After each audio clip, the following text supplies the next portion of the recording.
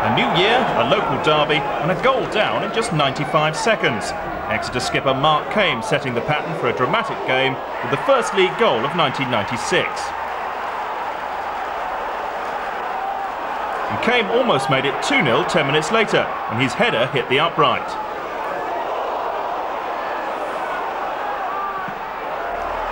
Just before the break, the visitors did increase their lead. Paul Buckle turning the ball home from Lee Bradbury's cross.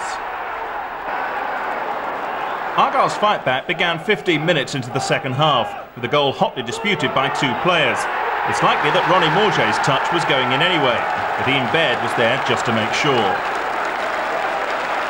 There was no doubt who got the equaliser 10 minutes from time.